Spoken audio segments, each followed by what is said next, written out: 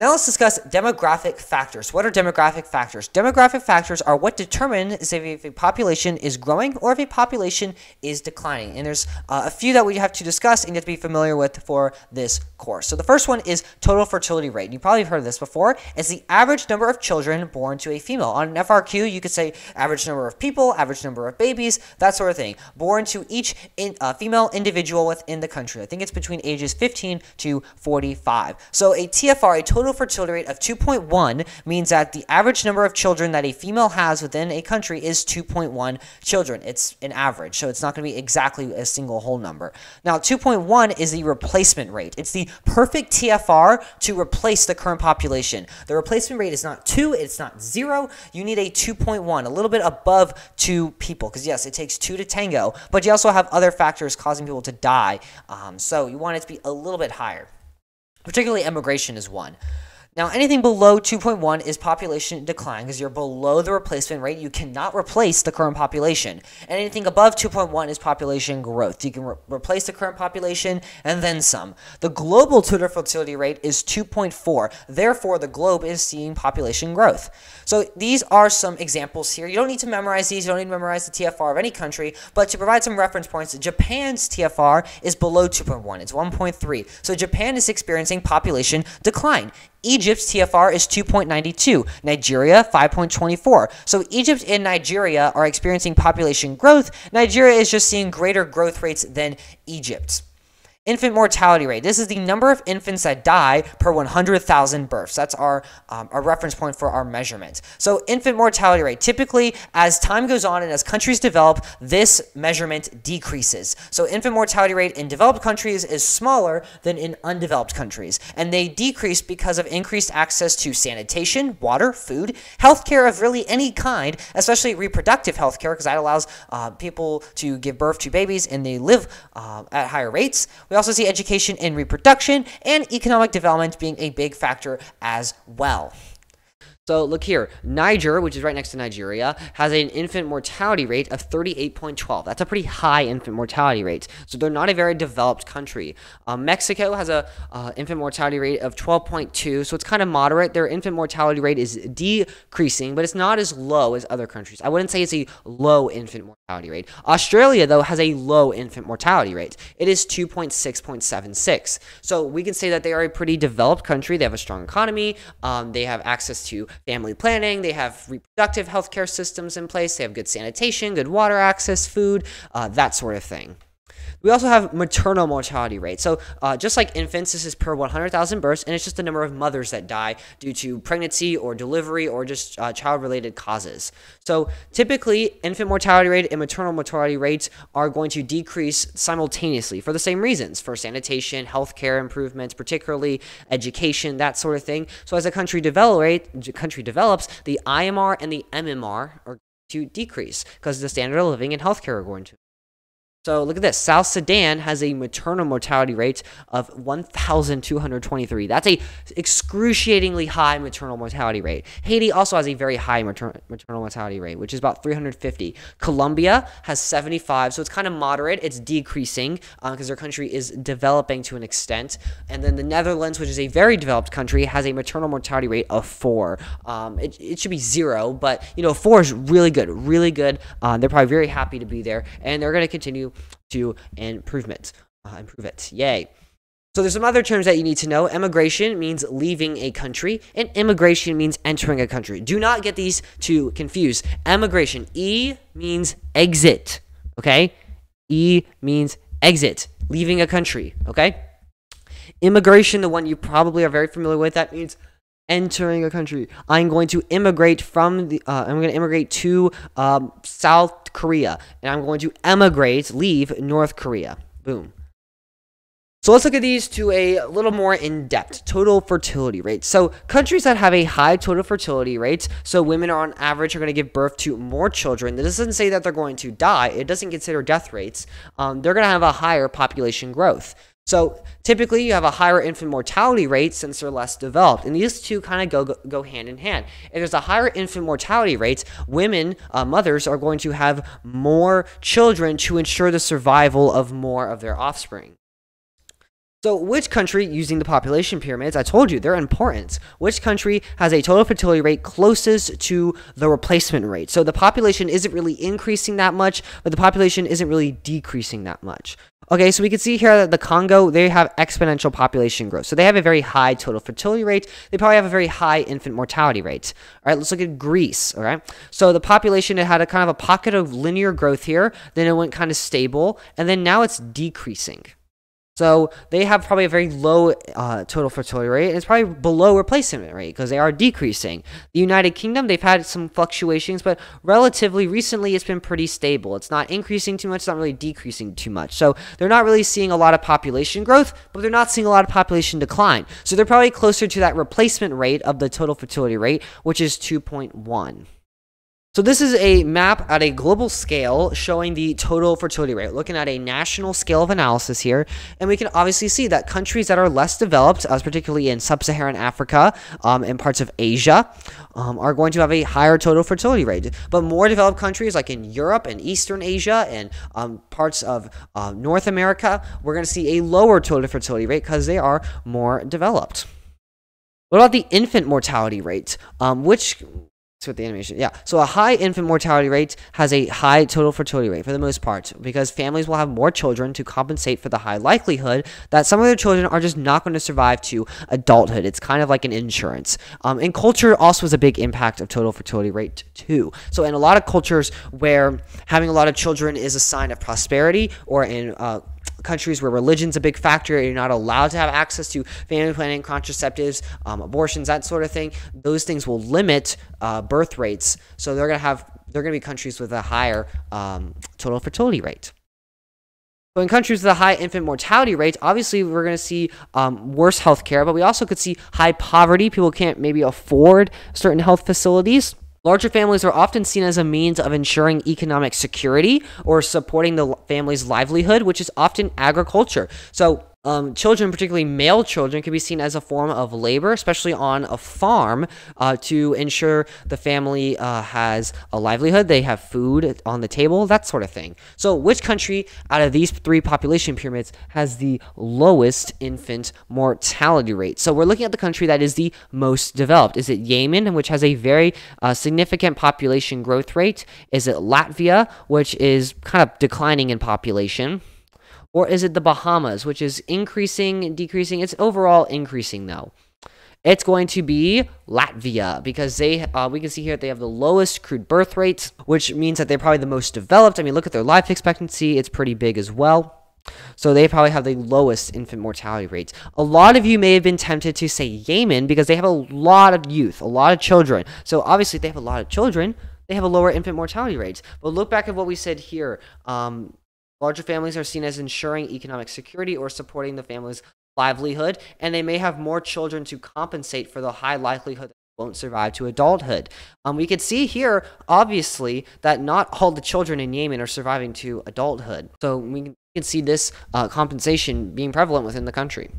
All right, so this is a map of the world, a global scale, at a national scale of analysis of the infant mortality rates of the world. So obviously, sub-Saharan Africa, parts of South Asia have higher infant mortality rates. None of them are at like 20 to 30. They're not that high anymore, but they are still pretty prevalent. And in countries that have better healthcare, better sanitation, food access, water access, that sort of thing, see a lower infant mortality rates. And if I put up the map of the total fertility rate, you would see similarities. Countries with higher infant mortality rates, for the most part, have higher total fertility rates.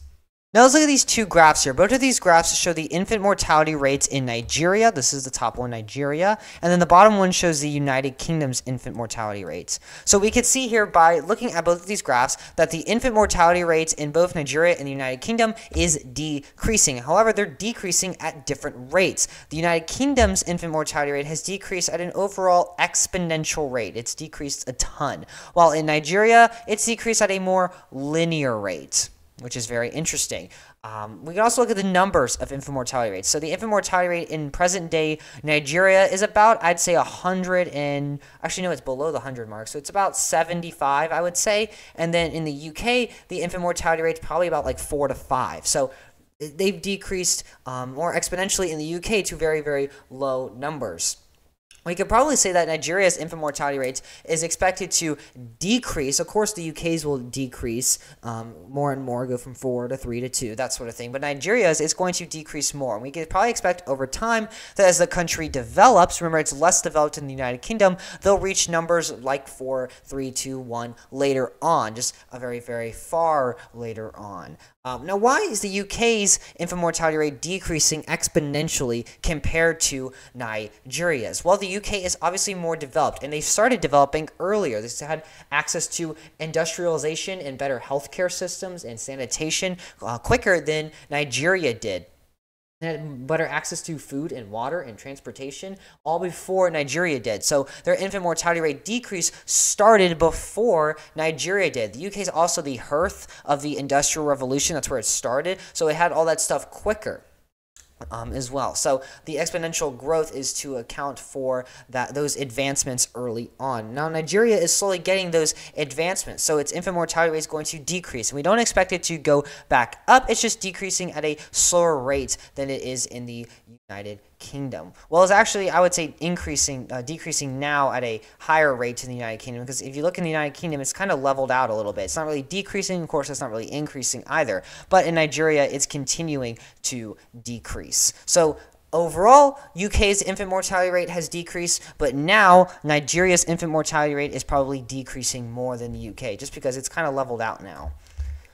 Let's look here at what's known as maternal mortality rate. This is very similar to infant mortality rate. It's per 100,000 births. It's just the number of women who die from maternal conditions and childbirth, stuff like that.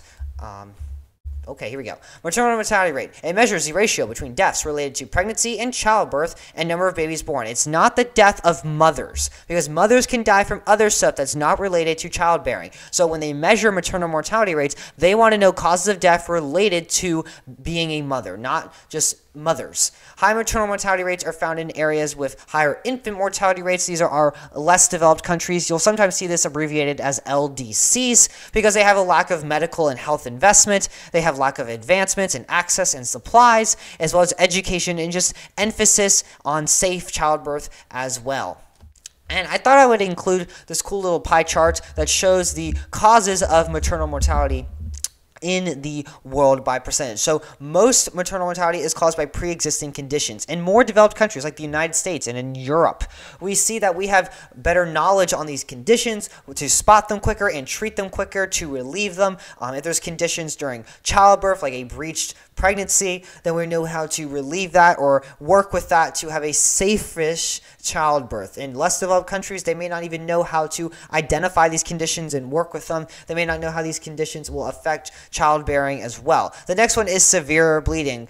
Tearing is a very, very common part of childbirth, and of course, in more developed countries, we know how to treat it better than in less developed countries, like those sub-Saharan African countries or in South Asian countries. So a lot of these can be prevented and treated in more developed countries just because of the healthcare advancements and knowledge compared to our less developed countries. So this is kind of a graph similarity comparison slide to show you that the maternal mortality rates and infant mortality rates are both high in these same countries. We can point to regions in Southeast Asia, that was a bad circle, South Asia, and sub-Saharan Africa. You could probably say Western Africa, Central Africa, Eastern Africa, and Southern Africa as well, if you'd like to. So this is human migration. Remember, immigration is people coming into the country, immigration with an I, and then emigration with an E is people leaving a country. So this shows net immigration. If it's blue, that's when there's more people coming into the country, and when a country is red, that's when more people are leaving the country. They have higher rates of emigration here. So we can see here more developed countries like in Western Europe, North America, Australia, they see higher rates of immigration, and a lot of less developed countries like in South Asia, East Asia, Western Africa, Central America, they're seeing higher rates of emigration, people leaving those countries. A lot of countries in Eastern Europe have a lot of emigration as well because people want to escape unstable governments and just not so good economic conditions as well. And of course, Greenland, because nobody wants to live in Greenland. So yeah, pretty interesting. What about the rate of natural increase? What is the rate of natural increase? That sounds like a very environmental term. It's not. It relates to humans. So rate of natural increase is a math equation. Birth rates minus death rates. No, you will not have to calculate this on the AP exam. It's quote-unquote the difference between the crude birth rate and the crude death rate over a particular time period. It's a difference because it is subtraction. Now, you're not going to be having to calculate anything on the AP exam, so don't worry about this, but you do need to know this definition here. So it does not include emigration or immigration. It's literally birth rates minus death rates. So if we have a positive natural increase rate, that means that there's more births than deaths. That's population growth. It's more common in developing countries. Developing countries are less developed countries. Negative natural increase rate shows population decline. That's when the deaths are greater than the births. So this is more common in our developed countries, countries that have already established urban cities and economic policies and procedures and organizations and corporations and stuff like that. So this is a map that the College Board put on an FRQ about 10 years ago, and it's showing worldwide natural increase rates. So the black shaded countries here are negative growth. So Eastern Eastern Europe and Russia, negative natural increase rate, population decline. Countries that have the highest natural increase rate are in sub-Saharan Africa, Western Africa, as we would expect. These are the more less developed countries. And countries that are kind of getting close to real decline are countries like Western Europe and Brazil, Australia, China, United States and Canada, the countries we would expect to be kind of moderate. And these are the countries, when we looked at the population pyramid, the population was kind of stable. It's not really increasing a lot. It's not really decreasing a lot. And these black shaded countries with a negative natural increase rates, the population pyramids showed declining population, a lot more elderly compared to children. And then in population pyramids where we see a high natural increase rate, that's where the birth rates are higher. And that's when they really kind of look like pyramids. They're seeing exponential population growth, the life expectancy is lower, that sort of thing. So identify the world region on the map with the highest rates of natural increase. So this was a FRQ prompt that they had. Now, I just discussed this entire map, so you probably already know which world region it is. But there's a lot of different answers College Board took. Now, let's also look at the world region or regions on the map with the lowest rates of natural increase rate. So this is just kind of thrown in because you got to practice your world regions a little bit. If you don't remember the specific regions from Unit 1, this is a good practice for you. So let's look here at the first one. Identify the world region on the map with the highest rates of natural increase. So this is going to be, for the most part, most people said sub-Saharan Africa. A lot of people just said Africa, and that was accepted because most countries in Africa have that higher 2.1 to 3.9% natural increase rate. West Africa was also accepted. Southern Africa, not South Africa, because South Africa is this country right here. Southern Africa, or you could have said Central Africa, or East Africa, because East Africa right here, yeah, negative. Central Africa right here, not negative, a lot of population growth. So things that weren't accepted is North Africa, so kind of this region here, and South Africa, because South Africa is a country. All right, here's another one. Identify the world regions on the map with the lowest rates of natural increase. So there's two. Eastern Europe right here. Where's my map? There it is. Eastern Europe right here, and then the world region that College Board calls Russia is Siberia. So those are the two acceptable answers here for that practice. So if you don't know your world regions that well, you can kind of look here and see what they are. So College Board doesn't say North America. That's like Canada, United States, Caribbean. They call all of this Latin America. They don't have a Central America. They have West Africa right here, North Africa over here, Central Africa, East Africa, and then Southern Africa. A lot of students make the mistake and say South Africa. South Africa is this country right here. It's not a region. The Middle East, Western Europe, Eastern Europe, Central Asia, East Asia, South Asia, Southeast Asia, and as well as these three island regions. Micronesia is at the top, Melanesia is at the middle, and Polynesia is at the bottom. So let's look at some more FRQ practice. So this one's from last year, 2023. It's an FRQ comparing RNI to TFR. So compare one difference between RNI and TFR as population change. So remember, RNI measures population growth or decline. TFR measures fertility. Now, that's not an acceptable answer. You got to get a little more in that.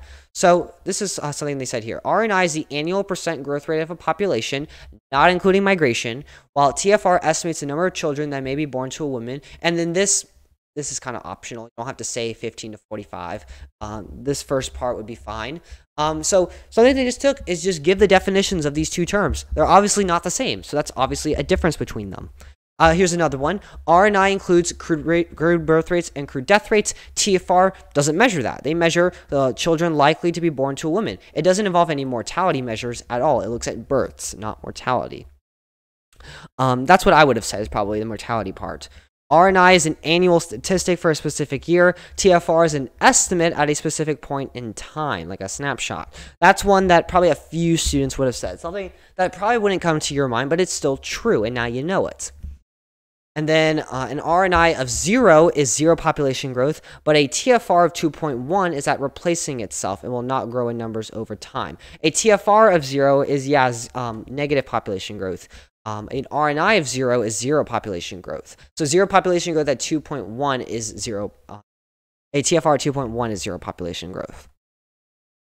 Now let's talk about doubling time. There is some math to it, but you don't have to know it. I just threw it in there to make you cry a little bit. So doubling time is pretty simple. It's just the time it takes for a population to double in size. So if you have a higher birth rate, the doubling time is going to be lower. It's inversely proportional. So the higher the RNI, the higher the birth rate, there's going to be quick population growth. So if it's growing quickly, the doubling time is going to be lower.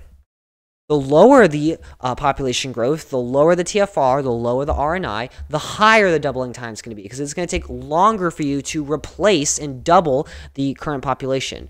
So is doubling time high or low in countries with a high life expectancy? Okay, high life expectancy is a developed country. Birth rates, the RNI of a country that is developed is going to be low, maybe even negative. So it's going to take a very long time for that population to double. So it's going to be very high. Is doubling time high or low in countries with a high infant mortality rate? High infant mortality rate shows lack of medical access, lack of medical education, advancements, lack of sanitation, that sort of thing. So that's going to be a less developed country. So that's going to be in a country typically with a higher total fertility rate, a higher RNI. So that's going to be a country with a low doubling time. Is doubling time high or low in countries with high amounts of emigration? So if there's a lot of people leaving the country, that's population that's declining. So it's going to take a lot more time to replace that population. So it's going to be a high doubling time. Is doubling time high or low in countries with high amounts of emigration? I'm making a lot of spelling mistakes. Boom, fixed. So if there's a lot of immigration, a lot of people are coming into the country. So you're going to be able to double that population a lot quicker. So there's a low doubling time. So here's another MCQ that I've put together for you. The natural increase rates for South American countries are shown in the table, which is true regarding population growth in these countries. So essentially, we have the RNIs for 5 different countries: Bolivia, Brazil, Chile, Colombia, and Uruguay. And we are just going to discuss population growth and compare these countries. So just right off the bat, we can see that they have Bolivia at the highest RNI and Uruguay at the lowest RNI. So Bolivia has the highest population growth and Uruguay has the lowest population growth. Brazil and Chile are very similar, so they have similar levels of population growth. So we're going to use that to our advantage in answering this question. So essentially, on these type of questions, we just have to go through each and every answer choice and see which one is a true statement. Sometimes we may have two that are very similar in their truthfulness, but one is more true than the others. It could be other factors making one statement false. Oh, that's good water. Okay, now let's answer this question. So let's go through each of them. A, Bolivia has the highest maternal mortality rate, but the lowest infant mortality rate. Now, we could look at the table and look at Bolivia. They have the highest RNI. And countries with high RNIs, high population growth, we typically see high maternal mortality rates. However, we also see high infant mortality rates. So it's probably not going to be the lowest. It's probably going to be the highest infant mortality rate. So that's going to make A wrong. When there's high infant mortality rates, there's high maternal mortality rates. When there's low maternal mortality rates, there's low infant mortality rates. B, Uruguay's infant mortality rate is decreasing at a higher rate than Colombia's. Something that College Board might say is that infant mortality rate will increase. Infant mortality rate typically doesn't increase. It typically always decreases. Now this one says it is decreasing, but at a higher rate than Colombia. So let's look here. Colombia has an RNI of 9.8. Uruguay has an RNI of 3.6. Colombia has a higher population growth rate. They typically have a higher higher infant mortality rate. Now that means that there's more room for the infant mortality rate to decline. Countries that are less developed, we could probably conclude that Colombia is a little less developed than Uruguay. These developed countries typically see higher rates of infant mortality decrease. And that's because countries with higher RNIs will have more children to make up for the fact that more of them are going to die and not survive to adulthood. So that's probably not right as well. Brazil and Chile have similar RNIs, that is true, we've pointed that out, with varying total fertility rates because they have similar levels of immigration. So what this says is that Brazil and Chile have similar fertility rates, similar immigration rates, but different total fertility rates, and that's why their RNIs are similar. That's not true, because RNI only includes birth and death rates. It doesn't include immigration at all. Uruguay may have a total fertility rate below the replacement rate. Let's look here. So Uruguay has an RNI of 3.6. That's a pretty low RNI. That's not 3.6 children per mother. That's their total fertility rate. It's not the total fertility rate, but that would be total fertility rate. So do they have a total fertility rate below replacement rate? That could be true. They could be getting to population growth that is declining. Not negative population growth, but declining population growth. So we'll come back to that one. Brazil has a slightly shorter doubling time than Colombia. So that means Brazil has a higher RNI than Colombia, and that is not true. Brazil has a lower RNI, so their doubling time is going to be longer. So that's going to make D the correct answer. Uruguay may have a total fertility rate below the replacement rate. So you don't need to have a negative RNI to be in population decline. That's something that you need to remember here. All right, let's look at this FRQ. 2023 FRQ 1 from Set 1. Explain why there are often differences in doubling times between less developed countries, LDCs, and more developed countries, MDCs. And this sounds like a pretty tricky question. You might have to write a lot, but it's not, I promise. So this is one sample answer that could have gotten you this whole point, the whole explanation right here. Doubling times may vary because LDCs have higher rates of natural increase than MDCs. And that's it. That's all you would have to say. Obviously, the doubling times are going to be lower in LDCs because they have higher natural increase rates. And here's another one. Doubling times may vary because MDCs have lower rates of natural increase than LDCs. And you can see here, these are very simple responses. You don't have to overthink everything on your FRQ. Sometimes the answers are just so straightforward. This one, however, is not as straightforward, but it's still something that you may have thought of, at least just scrambling around in your brain. LDCs have social or economic conditions that may result in population growth rates or high fertility rates, or high infant mortality rates, low availability of health care, and or family planning. These are the conditions that cause high population growth or high fertility rates. And they will reduce the doubling time as compared to MDCs, which do not have these conditions that will make their doubling time longer. MDCs tend to have lower birth rates. That's why they have lower natural increase rates. They have lower fertility rates than LDCs, which combined with their low death rates or even a low RNI result in a longer doubling time. LDCs typically have higher RNIs than MDCs, resulting in a shorter doubling time. LDCs typically have higher birth rates or higher fertility rates than MDCs, which combined with their low death rates or higher RNIs result in a shorter doubling time. MDCs typically have a lower RNI, oftentimes a negative RNI, than LDCs, resulting in a longer doubling time. It's going to take longer for that population to double because the growth rate is shorter. So how exactly does TFR, IMR, MMR, and RNI change? We just learned a bunch of abbreviations. So we know all four of these measurements, and we know that these decrease as a country develops. But how?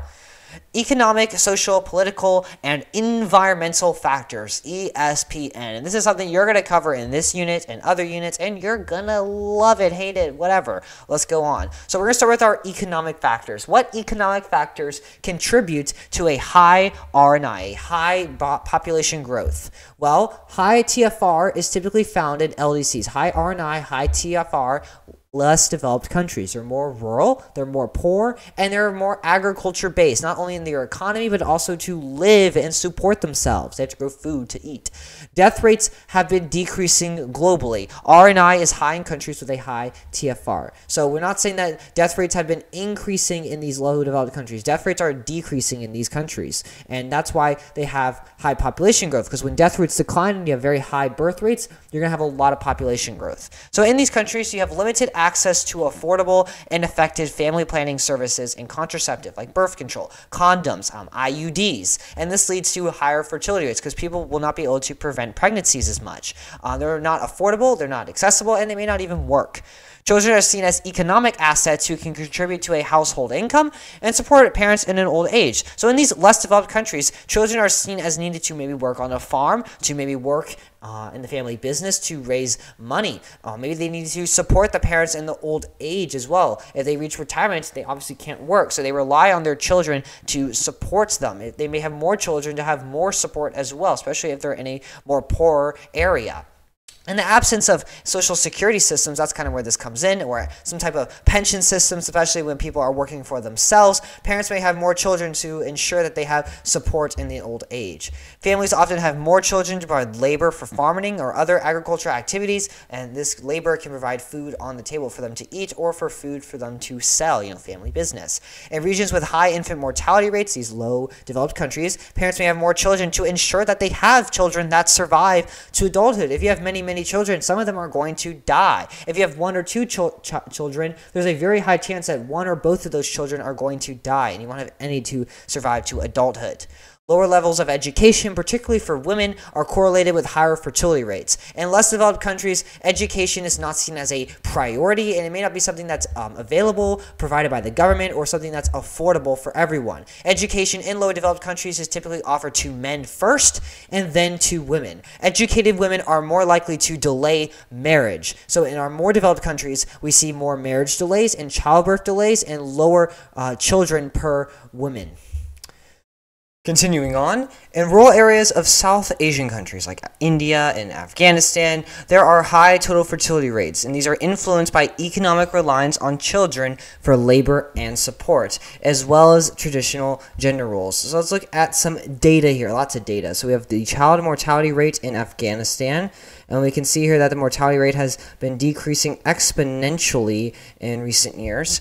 We have healthcare spending up here. We show significant healthcare spending increases over the past few years. Total fertility rate in Afghanistan, total fertility rate has declined significantly from about 7.6 to about 4.5. And we have a population pyramid as well showing exponential population growth in Afghanistan as well. All right, so let's look at this. Child mortality rate has been decreasing. We can probably connect that to our healthcare over here. Look at that. As healthcare has gone up, child mortality rate has decreased. And as the mortality rate decreases here, we're going to see birth rates increase. You can see that the birth rates have decreased over time, but they decreased later. So child mortality rate decreased earlier than the total fertility rate. So that's why we have significant birth rates here. And with healthcare spending increasing, there's more resources, more availability to healthcare that can limit the number of infants dying and children dying. So that's why we see the mortality rate decrease and the population increase as well. And we see a lot of children being born because they're seen as forms of labor and family support, and it's something that women should do. It's valued to have high amounts of children in this region. Now, what economic factors influence a low infant mortality rate and a low maternal mortality rate? What causes these to decrease? Well, healthcare is a big one. If mothers and infants have access to healthcare and doctors and facilities and resources, we're going to see that the rates of death for both mothers and infants are going to decrease. Post-industrial economies in more developed countries allow increased care for infants. We see greater parental leave, greater paternity and maternity leave programs, so parents can spend time and raise children. Remote work's been a great example of a way for families to continue to prosper and parents to spend time with children as well. Access to child care providers like daycare, preschool, babysitters, and they also have to be able to afford them as well. Developed economies allow for more investment into healthcare. When you have people with higher incomes or earning higher than they did before, they can afford more goods and services, especially healthcare services and other goods that impact their well-being. Strong social welfare programs mean that parents can get more information or training about taking care of a new baby. Strong social welfare programs mean that infants may receive sufficient food as well, like Gerber ghost peppers, baby's first heart attack. We also see a higher standard of living correlated with lower rates. They provide greater access to consistent and sufficient healthy foods. They provide for better sanitation and hygiene. We see increased access to education for both men and women, but especially women, and this reduces adolescent fertility. So women are having kids later or not at all. So if you have kids not at all, obviously the maternal mortality rate is going to decrease because they're not mothers. Less people are going, or they're having one kid, they might have that one kid and may live. So that's going to impact the maternal mortality rate. We also have more knowledge on childcare and nutrition. Women will have fewer children, may lead to better infant and child health. They could take care of one child better than maybe 7 kids. Look at this parent in the top right corner doing her remote work. She can take care of that one kid and still do her job. If she had 4 kids, it would be a lot more challenging. What economic factors impact a low natural increase rate? Population decline or just slow population growth. Women will enter the labor force outside of the home. They'll become independent, or they may enter the manufacturing sector. They typically don't enter the agriculture sector. That's typically stays as a male-dominated industry in the commercial sense. Women may choose to prioritize their careers instead of having children, or they may delay having children. And women have a biological clock, so if they delay it, they'll probably have fewer children. Families no longer need large families for farm labor. Farming becomes more business oriented, so big corporations are going to replace family farms. Gender equity will increase as families move to cities and women gain access to better health care. Cost of living increases in these cities. You need more money for food, for rent. There's less space, so it becomes more expensive to raise children. Space will decrease while cost increases. Contraceptive and family planning services are more readily available and they're more effective. Cities are loud. They're crowded, so diseases spread more quickly, and they're full of crime. They're not the ideal conditions for one to want to raise children. Urbanization, which is just the migration from rural to urban areas, leads to a declining total fertility rate, which leads to a declining natural increase rate. And that's kind of the trend that we see here. So this is a map of the cost of living in the United States. And the cost of living is, of course, higher in those urban areas, in areas like Los Angeles. I'm looking at the cities in Texas, like Dallas and Houston. I'm looking up at Boston and New York and those major cities, Chicago. Those all have the higher cost of living. You look at Seattle in the state of Washington. That has a very high cost of living as well. In these areas, we can expect total fertility rates to decrease because of how expensive it is to just not only support yourself, but to have kids and have multiple kids as well. Greece very recently put in a 6-day work week, which is very interesting, and I'm sure it will have effects on their fertility rates. So this is what the article said. The change means a traditional 40-hour work week is extended to a 48-hour per week for some businesses. The only ones that are excluded are food service and tourism, which is a major part of the economy, but not the whole economy. So for the rest of the economy, they're going to be working 6 days a week, 8 hours a day. They're not going to have time to raise kids. They may see work as a greater priority, and maybe they'll leave work, and they may not have incomes, and they won't be able to support having kids. They may move out of Greece. We don't expect that this will have any positive effects on the fertility rates in Greece, which is already declining. This graph on the right shows the population in Greece, and we can see that it's in a decline, and this is probably not going to help it as well because people are going to have to spend more time and energy on work instead of kids. They try to boost productivity and employment. Something that they had in mind is that they boost productivity and boost employment, and the economy does well. People are going to have higher incomes and be able to support kids. But not only do you need money for kids, but you also need time and energy. So let's look at an FRQ that I did on my AP exam a few years ago from 2021. Explain how access to education for women in less developed countries is likely to affect the total fertility rate. So right off the bat, what does education for women do to total fertility rates? It decreases it. So we have to say that it decreases it, and then we have to say why. So the TFR is likely to decrease with increased access to education because additional economic and career opportunities will spring up, and they may choose not to have children. We see the TFR to decrease because of increased age of the first pregnancy, or increased marriage age, decreased teen pregnancy, increased access to information on reproduction and family planning options, increased gender equity. All these factors here are going to lead to a TFR decrease with increased access to education in our less developed countries. What about social factors? What social factors impact a high population growth? In regions with high infant mortality rates, parents may have more children to ensure that some survive to adulthood. The absence of social safety nets and pension systems, particularly those allocated by the government, will come about in developed countries that have the resources and the tax bases to fund these pensions, especially in countries with a high elderly population after the life expectancy increases. But when there's an absence of pensions and social security systems, families will have more children as a form of old age security, and they're going to have more of them to ensure that they survive to adulthood and are able to take care of them.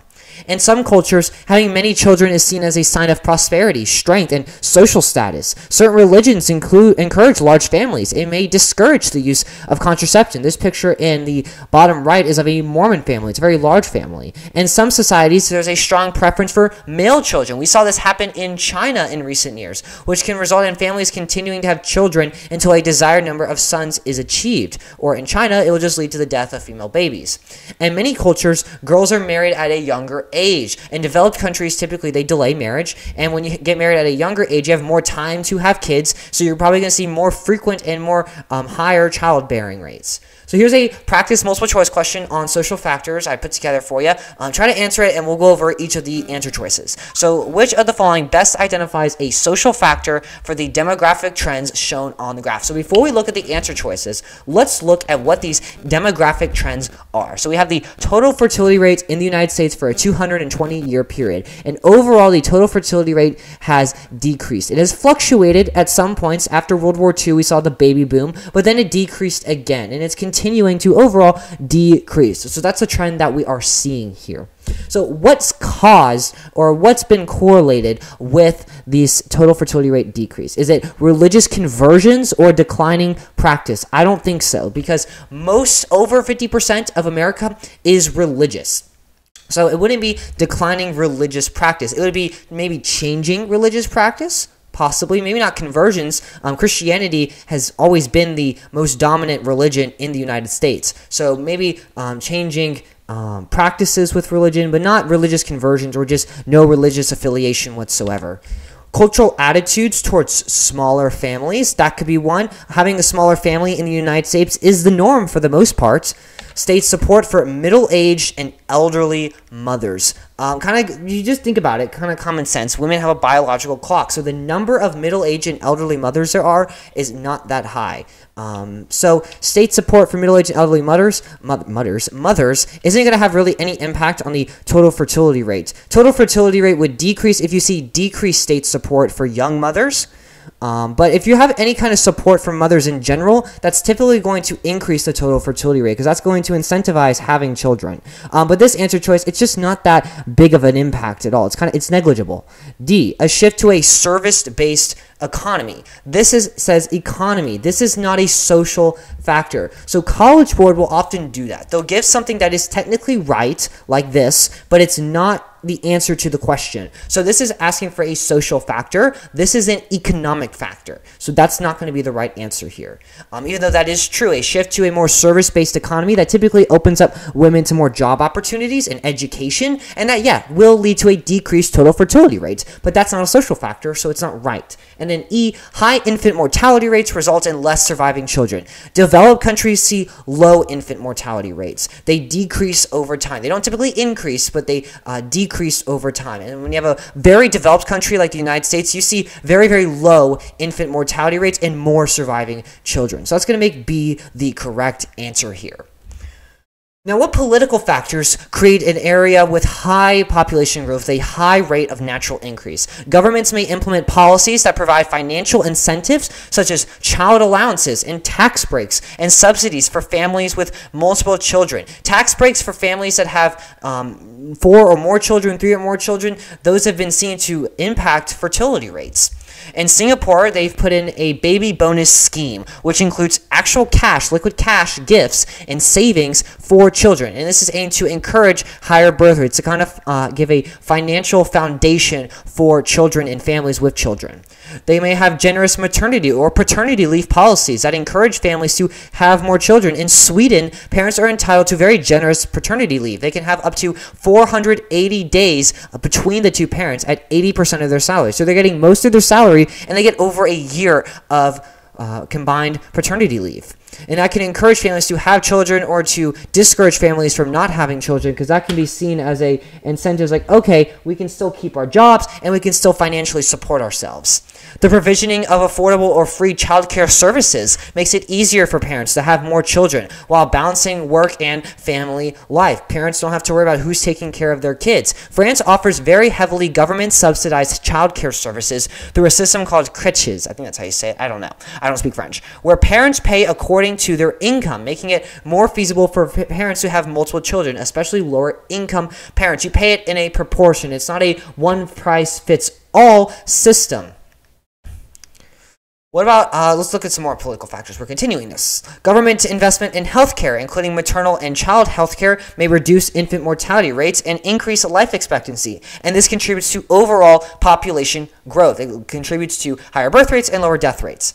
Effective public health campaigns and initiatives such as vaccination programs and disease prevention efforts can improve overall health and reduce mortality rates. And that will lead to population growth. Australia put in an HPV vaccination program for girls across the entire country about 15-ish, 16, 17 years ago, and they extended it to boys as well just about 10 years ago. And this program aims to reduce HPV and HPV-related cancers and other diseases through vaccinations, and that can improve the not the birth rates, but decrease the death rates. Political stability, and just living in a country where the government is not unstable, the government is not corrupt, there's national security. This can encourage population growth because it's a safe environment for raising children. Would you rather raise a child in Ukraine, Russia, or would you rather raise a child in the United States or Canada, where they're not actively at war?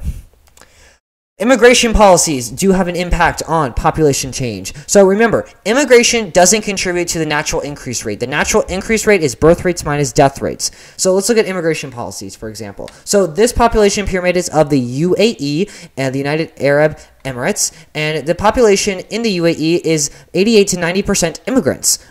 Nationals are about 10 to 12%. So nationals are actually minorities in the UAE. And we can see here there's a lot of guest workers. And guest workers, for the most part, are particularly male. So that's why we see this dominating male cohorts in the population pyramid for about ages 20 to actually like 65. It's very prominent. The UAE's labor market policies include a visa sponsorship system that allows employers to sponsor foreign workers. So it's very easy for companies and corporations in the UAE to get foreign workers and to afford it as well. The introduction of long-term residence visas, these are called golden visas, for investors, entrepreneurs, specialized talents, and researchers, aims to attract skilled professionals and investors. Now let's look at Japan. 2.8% of Japan's population is foreign residents. 97.2% of the population in Japan is Japanese, for the most part. Japan has historically had very strict policies regarding immigration and refugee resettlement. For one, they're isolated, so it's not too easy to get to the country. It's easier now, but even then, it's not a walk in the park. They accept very few asylum seekers relative to their population size. They have very strict immigration policies and regulation. They prioritize very, very skilled migration, and they want the best of the best for more temporary settlement. The UAE, they're fine with temporary and permanent settlement, but in Japan, they particularly only like temporary settlement. What environmental factors impact a high population growth? Well, regions with favorable climates for agriculture and productive agriculture will see higher birth rates due to the ability to sustain larger populations as well as abundant food resources. The first cities developed thousands of years ago because they had an agriculture surplus. They could feed the current population and then some, the population that will inevitably grow. Regions with plentiful water resources, like on the coast, often see higher birth birth rates and lower mortality rates. You can grow crops as well. The availability of minerals and energy, natural resources can boost local economies, improve living standards, and support higher population growth. Regions with low prevalence of diseases, particularly infections, both viruses and bacterial infections, tend to have higher birth rates and lower death rates. Countries typically have very, very high death rates until they see antibiotics and sanitation start to take effect. Once that happens, they'll see the first decline of the death rates. Areas less prone to natural disasters are going to have higher NIRs. That's typically just what we see here. We're going to look at an example of that shortly. So in 2004, there was an earthquake in the Indian Ocean, and it led to a tsunami. So on Boxing Day in 2004, the day after Christmas, there was a powerful earthquake off the coast of Sumatra, which is a small Indonesian island in the Indian Ocean. It was a magnitude 9.1 earthquake. It's the third largest in the world since 1900s. Very rare, very powerful, and it created a tsunami that reached heights of 167 feet and caused flooding up to 3 miles, which is 5 kilometers inland. So it caused heavy amounts of damage. The tsunami itself, the tsunami, not the earthquake, was responsible for most of the damage and the deaths. It affected 17 countries in Southern Asia, Southeastern Asia, Eastern and Southern Africa. So it had a big geographic widespread impact, and it led to 230,000 deaths and the displacement of 1.7 million people. Let's look at an FRQ from 2021 again. Explain the degree to which access to specialized women's healthcare in more developed countries is likely to affect a country's total fertility rate. So we're going to answer this like on an FRQ on the AP exam. So explain the degree. You're going to have 1 to 2 of these explain the degree prompts on your AP exam. And what you got to do is you have to say how true a statement is. Is it true to a high degree or is it true to a low degree? So once you say that, you have to back it up. These are pretty much the only argumentative prompts on your FRQs. So you have to back up your choice and argue it, essentially. So you have to say in this FRQ either a moderate to high degree. I would never say moderate. I would stick to saying either high degree of relevancy or low degree of relevancy. And then you got to say why. So it is true. It is high degree. It will affect the total fertility rate to a high degree because the TFR is likely to decrease because women are having access to information on personal reproductive health. It's going to decrease because women have increased access to birth control, increased access to surgical sterilization like hysterectomies. Women have the ability to terminate pregnancies for personal or medical reasons. Typically, this is higher in more developed countries. Thank you so much for watching. Please like and subscribe. It really does help me out, and it costs $0. I have some free resources for you in the description down below if you'd like to use them. If you have any AP Human Geography related questions whatsoever, don't hesitate to leave a comment down below the video or send me a message on Discord. I'll see you guys in the next video, though. Adios.